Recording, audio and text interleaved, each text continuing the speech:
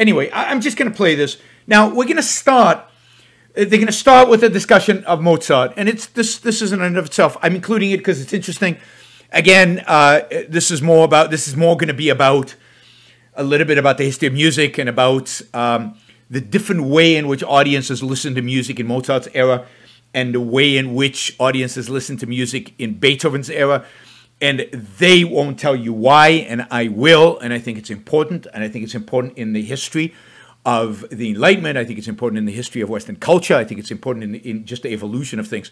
So I think it's good to understand. I mean, those of you who are interested, of course, and I'm not surprised there are not that many people live, because this is not going to be one of those shows that thousands of people listen to because it's not slamming the left enough, although it is slamming the left. It's not slamming the left in politics, it's slamming the left in culture, which is less interesting. You have to talk about Mozart and Beethoven, and who wants to do that? Anyway, here we go. This is the Switched on Pop Symphony, talking about Beethoven Symphony Number 5, and this is 18 minutes into the podcast, and they are going to introduce you to Mr. Wolfgang Amadeus Mozart. I want to introduce someone you may have heard of. Hallo, ich bin Wolfgang Amadeus Mozart. I'll just say, just that voice is insulting. Just why is it necessary when you're talking about classical music, or when you're going to talk about somebody like Mozart, to infantilize it? Mozart was a child when he wrote much of his music, but why is he talking here like a retarded 5-year-old or 10-year-old? Again, this is the kind of thing people think is cool. This is the kind of thing people think is okay. And I guess they really like Mozart. They don't like Beethoven. But this is what they do to people they like. I can just imagine if they had Beethoven speaking. You've been talking about Beethoven for like an hour, and you haven't mentioned me once. What does Wolfgang have to do with this? I asked Mozart to read us a letter to his dad, Leopold, in which he talks about the premiere of his Symphony Number 31 in Paris, because I think it tells us a lot about how classical music used to be before Beethoven. You just called up Mozart. I've got him on speed dial, NBD. So what's the letter say? Behold, the symphony began.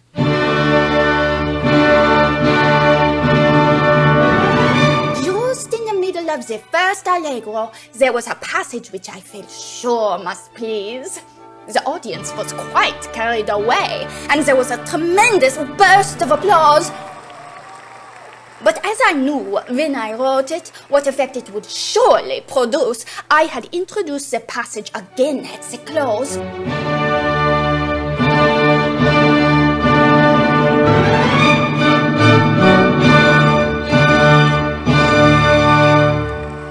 There were shouts of "Da capo! Da capo!" Charlie, da capo means again. It's like people are yelling, play that again, right now, again. Entschuldigung! I'm not finished. Sorry, Wolfgang. Achim. The Andante also found favor, but particularly the last allegro, because, having observed that all last as well as first allegros begin here with all the instruments playing together and generally in unison, I began mine with 2 violins only, followed instantly by a forte. The audience, as I expected, said hush at the soft beginning.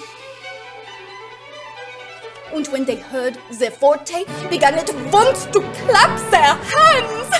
I was so happy that as soon as the symphony was over, I went off to the Palais Royal, where I had a large ice, said the rosary as I had vowed to do, and went home.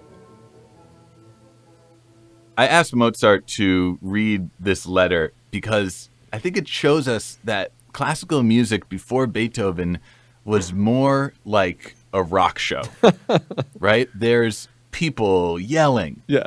There's people shushing each other. There's people bursting into applause in the middle of passages. That would get you kicked out of a concert hall today. So,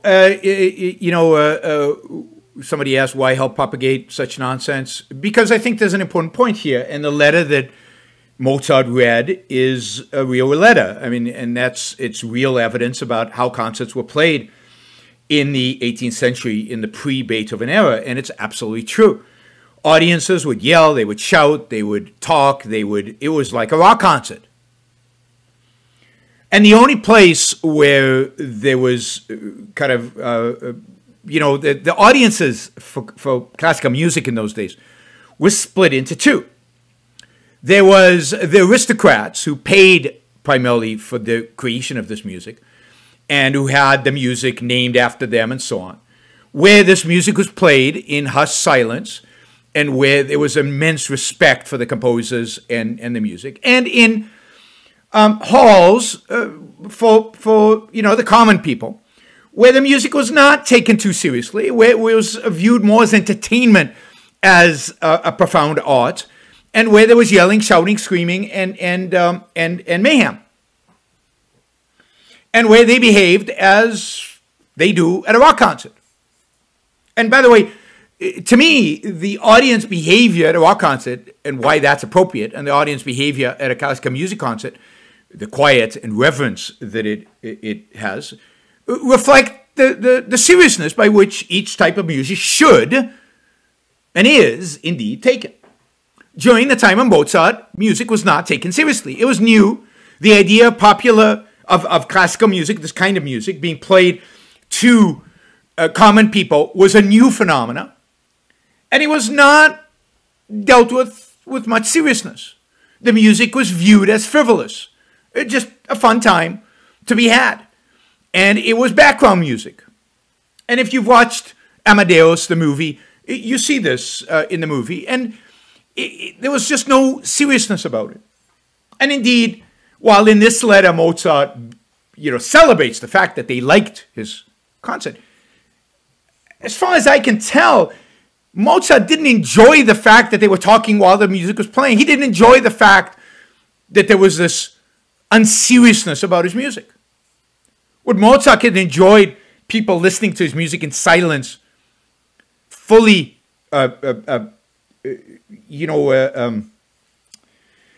being affected by the music, fully being impacted by the emotions the music evoked.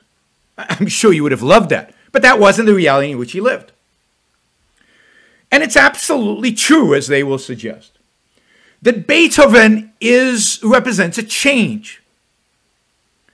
Beethoven is the first composer, and I've said this on past shows, but Beethoven is the first composer who really is functioning under, if you will, capitalism, or the birth of capitalism, the initial idea of capitalism.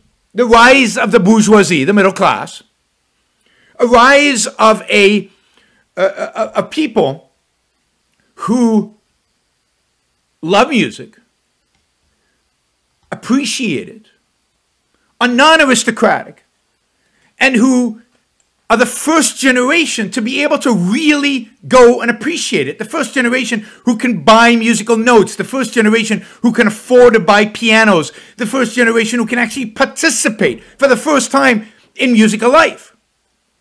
They can go and buy tickets and listen to serious music, something that was mostly relegated just to the aristocrats.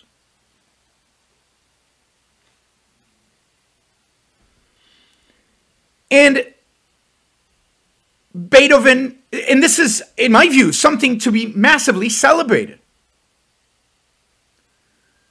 Suddenly,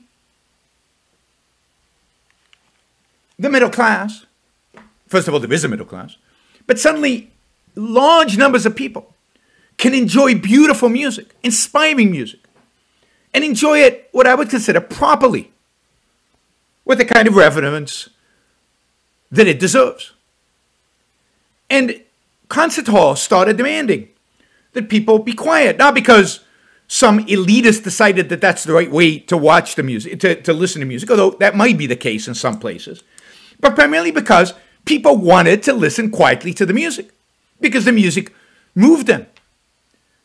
And noises distracted them. Yelling was a distraction. And that happens that right now I'm listening to a book on audio on the life of Toscanini, Arturo Toscanini. Arturo Toscanini is considered one of the great conductors of all time.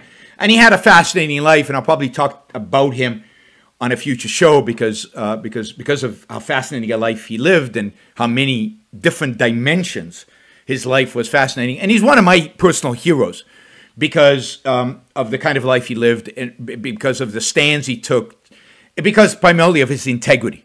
He was a man of unbelievable integrity. Anyway, one of the manifestations of that integrity is Toscanini, particularly early in his life. He was the main conductor of La Scala Orchestra at the early part of the 20th century, like 1903 to something, 1909. Then he went to the Metropolitan. He went to the Metropolitan Opera House in New York. And one of the things that Toscanini instituted as a standard in opera in Italy, and this was very difficult, was the idea of no encores for the singers. So what used to happen in opera, and I don't know how many of you have gone to opera, is if a singer sang a beautiful aria, the audience would clap and cheer and yell and demand that the singer sing it again.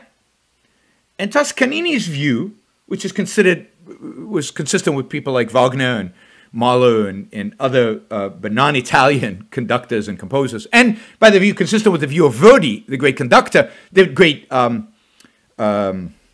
composer, but who during his lifetime never really got to implement this. The idea was, no, wait a minute, stop.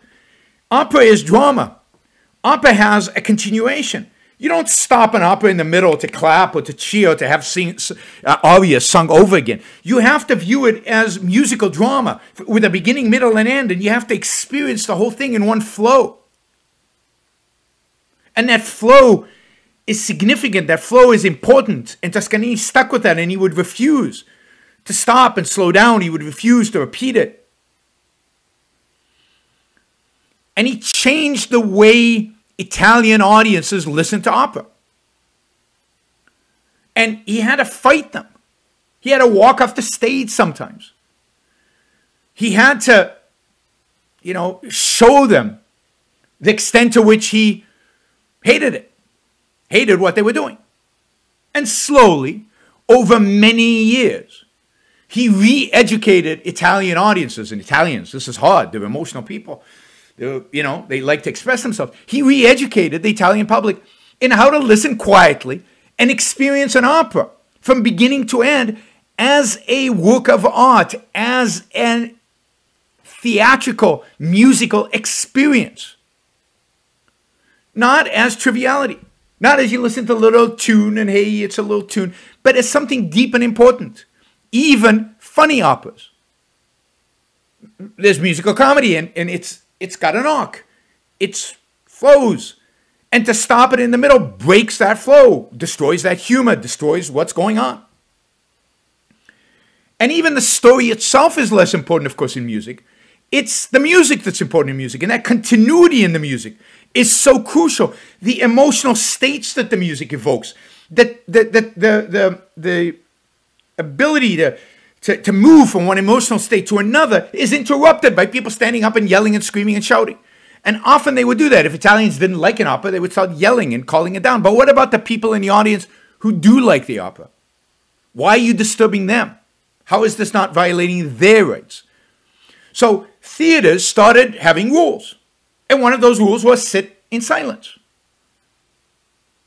Don't disturb your neighbor. You might not like the piece. If you don't, get up and leave.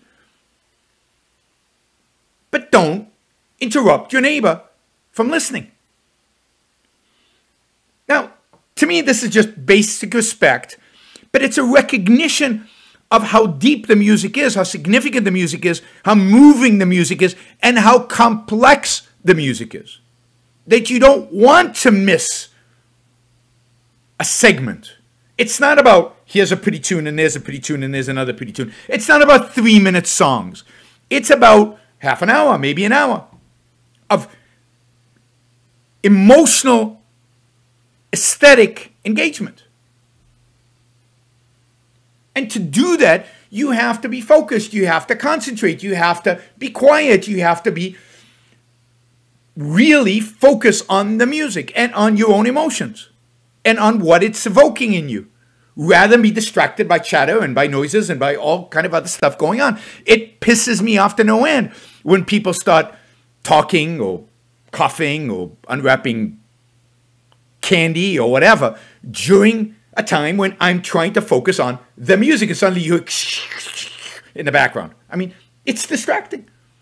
But these guys think it's the epitome of, I don't know, oppression. All right, let's keep listening. So I want to give you that sense of history. Classical music was not taken very seriously. People would yell, people would scream, people would shout, people would clap, people would cheer, people would boo. And then during Beethoven's time, it transitioned into something serious, something important, something that people took as important. And therefore, certain rules evolved on how to listen, particularly when you're with other people. You can do whatever the hell you want in your own home. All right, we'll keep listening. Yes. In fact, if you go to an orchestra today, you might be required to read something called the Symphony Concert Etiquette Guide before you attend. Now, this is a joke because I'm sure there is such a thing as a symphony etiquette guide. But how many of you read it before you went to a symphony concert? I've been going to concerts since I was early 20s, and I've never read the symphony etiquette guide, and I probably violate some of the principles in the etiquette guide. We'll get to some of them in a minute. But it's a straw man. And they have to put up the straw man so that they can knock down everything, including Beethoven. Get out of here. Okay, what's in the etiquette guide? It tells you what kind of clothes you should wear. Jeans and tivas? They say business attire. Okay. It directs you to unwrap your lozenges ahead of time. Now, I have not worn business attire to the concert or to the opera ever. And maybe I have by accident, but now I've worn jeans. I've worn sandals. I wore short sleeve shirts. I wear a jacket when it's cold. I wear a sweater when it's cold. I wore t-shirts. This idea that you cannot go to the classical music, listen to classical music in clothes that are comfortable. Now, some people dress up. Oh, wait, that's fine.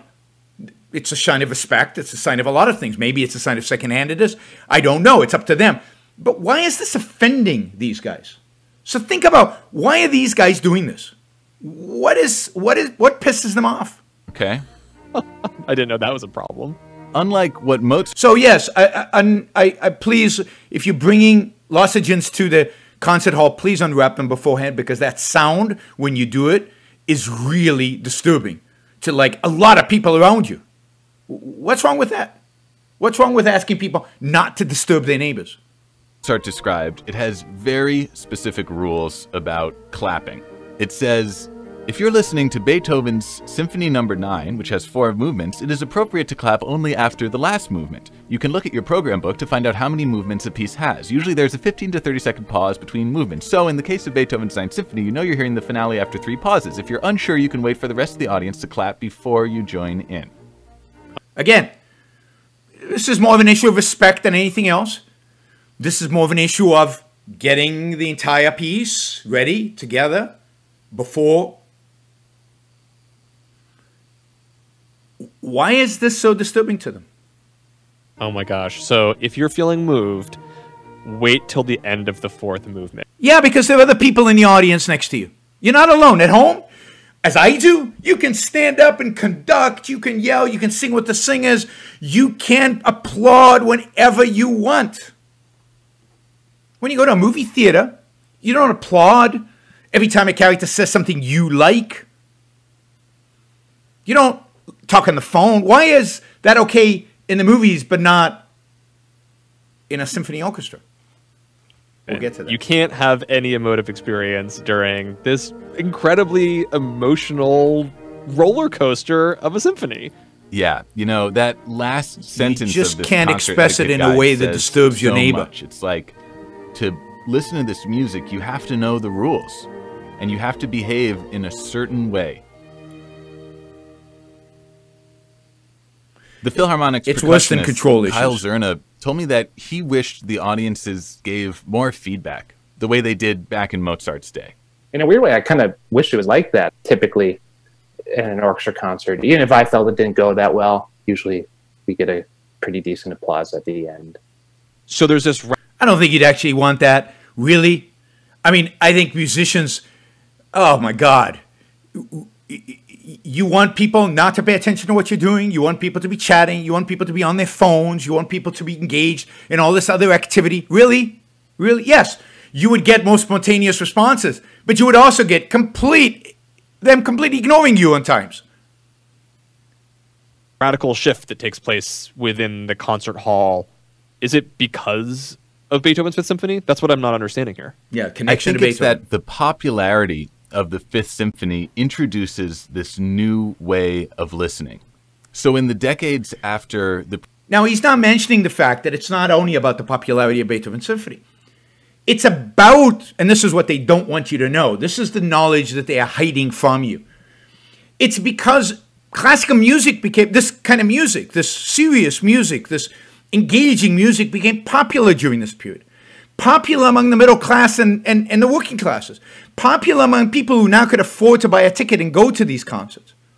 And who wanted to experience this. Who wanted this sense of reverence that this music can provide.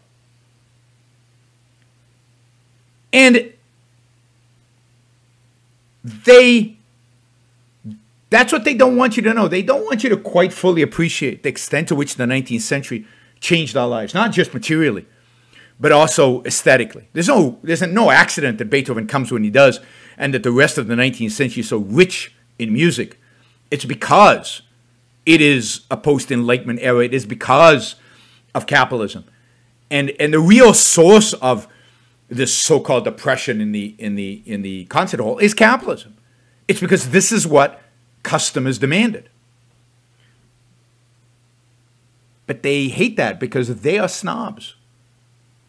Premiere of the Fifth Symphony, if you went to the concert hall, you'd find that it was a vastly different space than the one that Mozart would have been used to. Yeah. It was a place where they used a word called Sitzfleisch.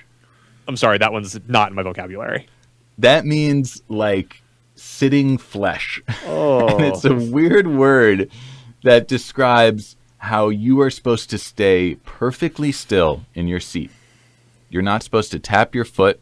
You're not supposed to clap your hands. You're not even supposed to nod your head. You are supposed to sit in silent communion with this godlike composer. So what changed from Mozart to Beethoven? How did we get this rigid, rule-bound classical culture today? Note again, rigid, rule-bound. You know, think about who hates rules, who hates rigidity, what attitude towards life hates any kind of rules, any kind of focus, any kind of rigidity in anything. I asked our friend, the classical music critic James Bennett, why there are so many rules when you go to see classical music. I think the best way to really think about that is the role that so-called genius plays in this discussion of elitism.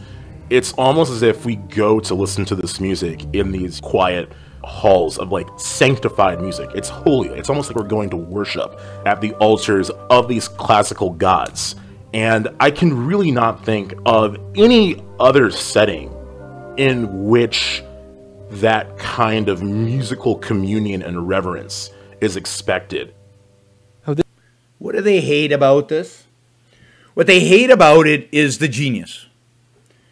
What they hate about it is that, yes, this is a worship of genius. This is a worship of greatness. This is about something holy in the secular sense. This is about reverence. This is about beauty and genius and holy and revered and about worshiping that.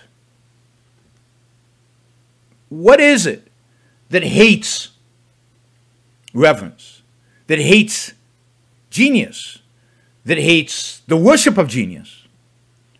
Well, it's certainly nihilism. It's a particular form of nihilism, although maybe all nihilism comes from this. But what are they trying to do? What are they trying, by knocking Beethoven down, what are they trying to do? What is the goal? What is the purpose? What is the philosophy that animates this? Well, the philosophy is egalitarianism.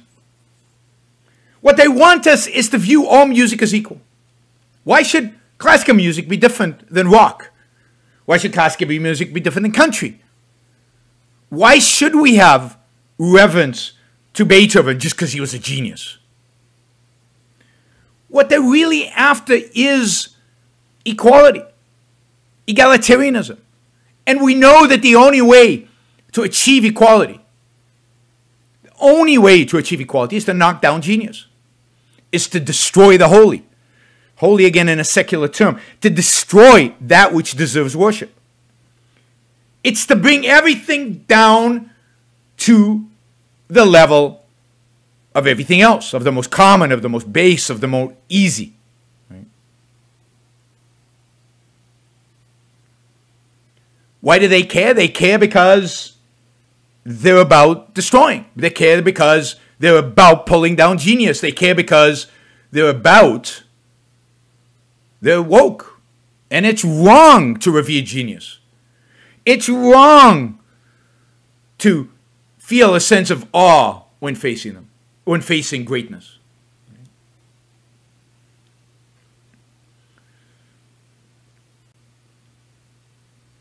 This is interesting. I like this comparison. The fact that we're even going to buildings made by famous architects. Yeah, isn't that beautiful?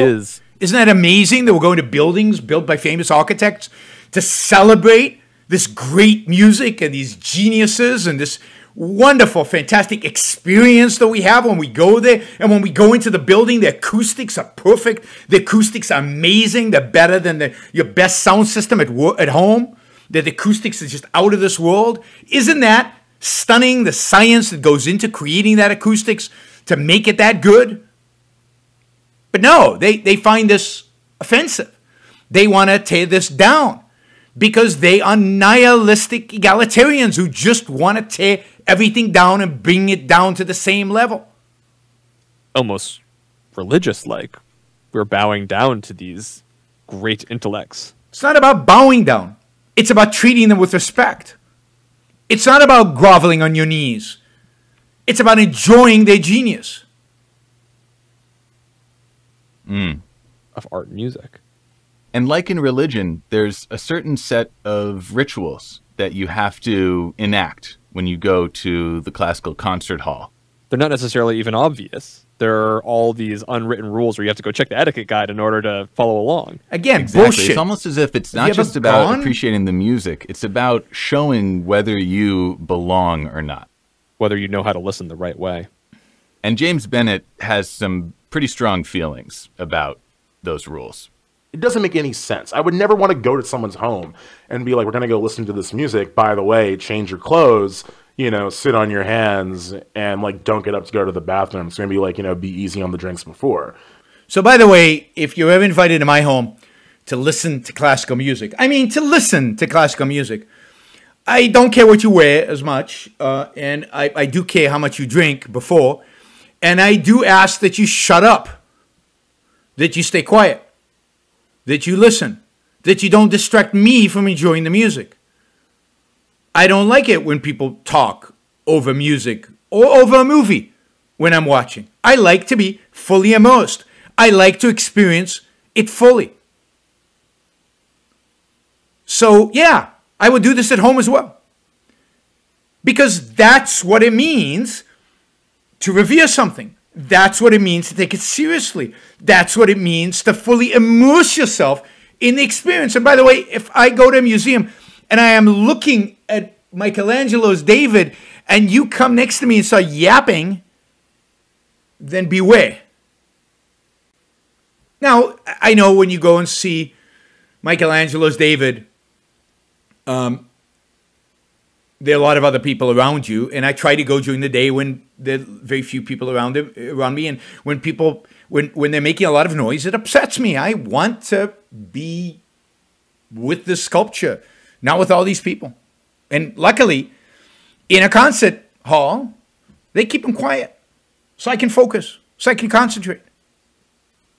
I love it, and I do that in my house when people come and watch a movie with me, or listen to classical music with me. And when you have all of this stuff together, everyone acting a certain way around the music as is expected, it's like, it seems like it's part of a club. Yeah. I feel, James, here. A club of people I love appreciating the going music. to see the orchestra.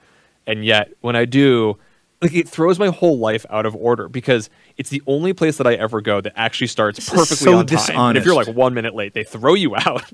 Oh, now he's complaining because Like, it starts on I don't know what time. shoes to wear. I don't He know doesn't have what shoes. exactly I'm supposed to. You can do I wear wear a anything you jacket? want. I don't own a blazer. Do I need a blazer? I haven't been to a with a never blazer to a feel concert. like I fit in. It's because so even though dishonest. I'm on my way slowly to middle age. I'm still like extremely young for this space. It feels so guarded by an older generation, and I'd never know if I even belong there. Did he Well, just make call me sure you old? unwrap your lozenges in advance, okay?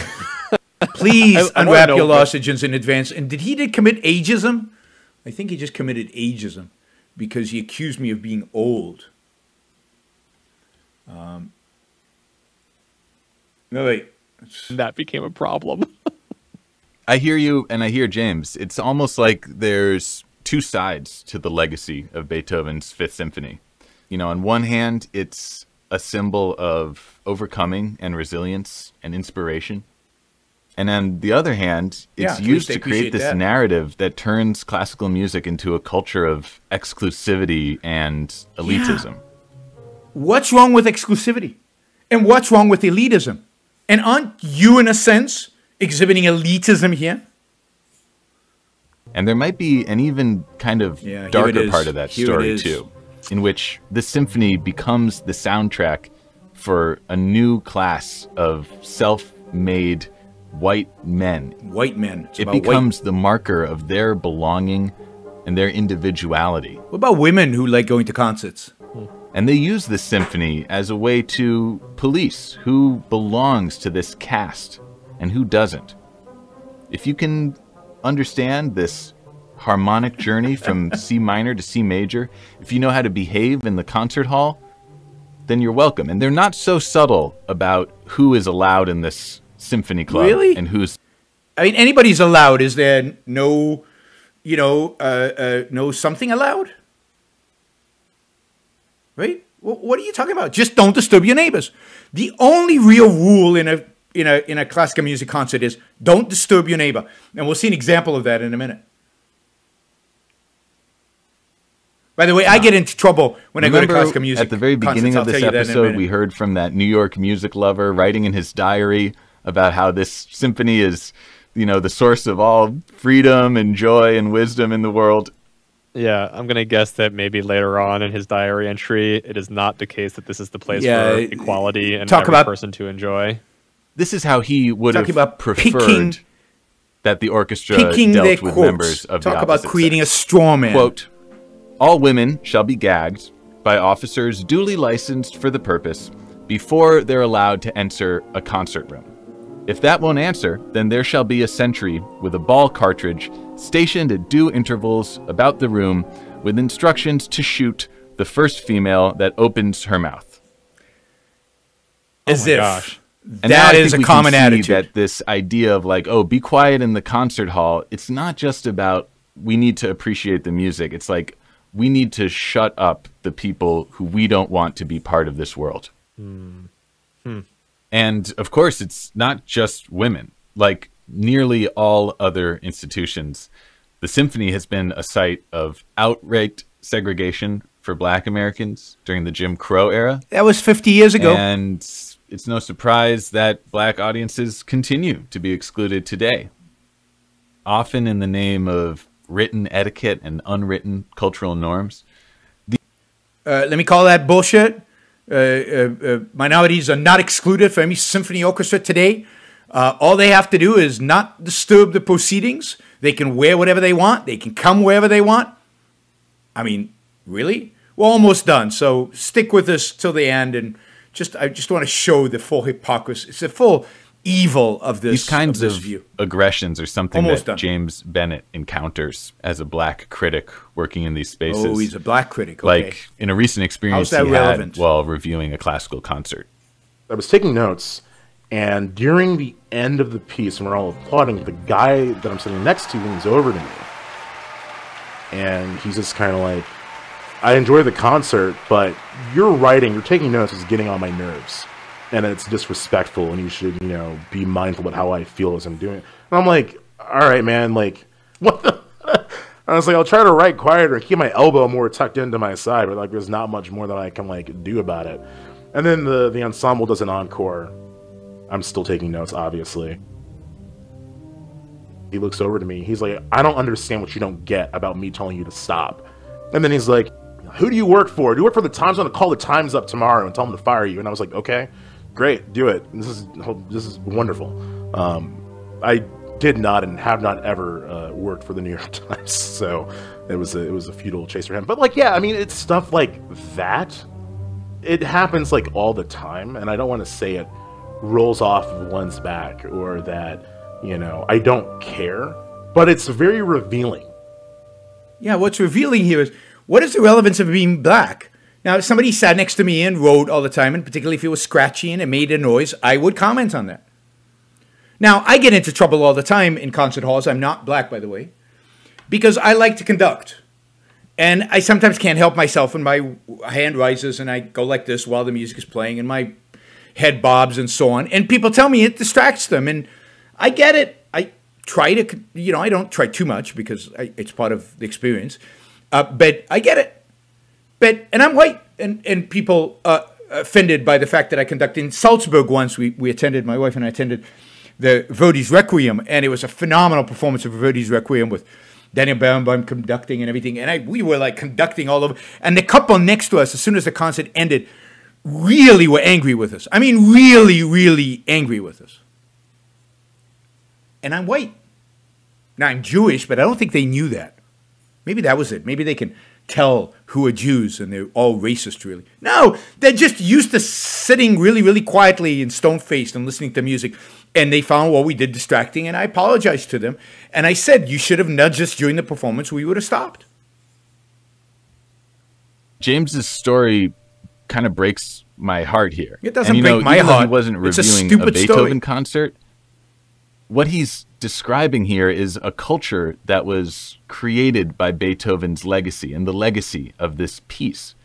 And it's a culture that tries to It's a beautiful culture. divide and No, exclude. it's a culture that even embraces. as the music, it's Think about all the performers. Think about all the different nationalities from which performers on stage. Think of all the so-called color skins of people who perform. Think of the emotions that evoke, the universality of this music, the fact that this music is not just appealing to anyone. Think of the fact that classical music today is unbelievably popular in places like Japan and China and Africa. The orchestras in Africa and even some places in the Middle East, but in Asia and all over the world, this music is universally loved. Beethoven is universally loved. And yes, racism is horrible, but there's no racism here. Not anymore. Maybe there was. Certainly there was in the Jim Crow era. Certainly was in the 19th century. But let's celebrate the fact that it's gone. Let's celebrate. I think I did a show on the fact that I saw this performance of Rachmaninoff's Third Piano Concerto in London with an Uzbekistani pianist. And how beautiful it was and how amazing he played. And he's Uzbekistan, Central Asia, probably raised Muslim. And look, he gets it. And he's performing it. And wow. I mean, the one thing classical music does, the one thing Beethoven does, is it demolishes barriers. It demolishes differences. It is a universal language.